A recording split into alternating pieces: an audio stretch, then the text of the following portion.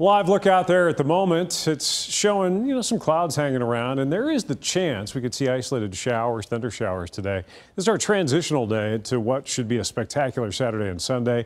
Did have a few showers over eastern counties yesterday and overnight. This is where the main slug of moisture is, and it is still what's left of what was once Hurricane Debbie. That thing made landfall, seems like weeks ago. It was earlier this week. They're still seeing tornado warnings, one down towards Virginia Beach, Chesapeake, the Tidewater, Virginia area. You've got a tornado watch up out there as that low continues to roll northeast. So we've had a cold front go through. We will feel the impact of that and high pressure building in with this general northwesterly flow, bringing the heat and humidity down over the weekend. It's going to be beautiful. And that high is a slow mover. So look at this. We're Saturday into Sunday, and the high is just getting in towards St. Louis and moving into western Kentucky by the end of the weekend. So we're in for a couple of really nice, quiet days. And then eventually that high will slide east, and the heat and mugginess will return next week. But not extreme heat. We're talking mid to upper 80s. 4/10 of an inch in McKee, 8/10 of an inch in Moorhead. So we did get some rain into our eastern counties yesterday from those few showers.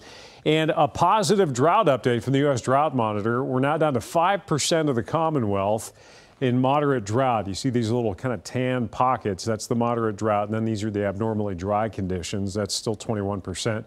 Problem is, this update came out Thursday. We've had a dry week, and we've got a dry weekend, and much of next week looks dry. So this is not going to help. We're going to continue to see this drought status fluctuating between, backing off and then deepening again.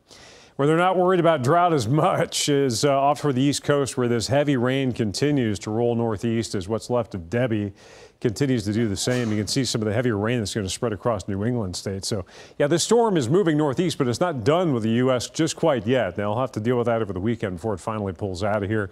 Big heat dome, upper level ridge across Texas. We've got our upper low wobbling across the Great Lakes, and this is part of what's going on here, the little bit of a cool down that we're going to enjoy heading into the weekend. It's 70 degrees now. These are important numbers. This is the dew point. 75-degree dew point in Harlan. That is some swampy air. Low to mid 60s. That is an indication that the air is drying out, that drier air filtering in. And the full impact will be tomorrow. So there it goes. The muggy air and the green shunted down toward the Gulf Coast and the East Coast. This is an indication of that drier, more comfortable air, the lower dew points. We'll enjoy that today, or I should say tomorrow in full, and Sunday as well. And then by Monday into Tuesday, as the wind becomes more southwesterly, as that high shifts east, we'll start to feel that humidity creeping back up on us again.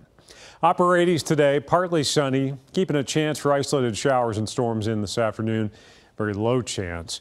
Mostly clear and cooler tonight, dropping to the upper 50s. We'll have a number of mornings with lows down in the 50s.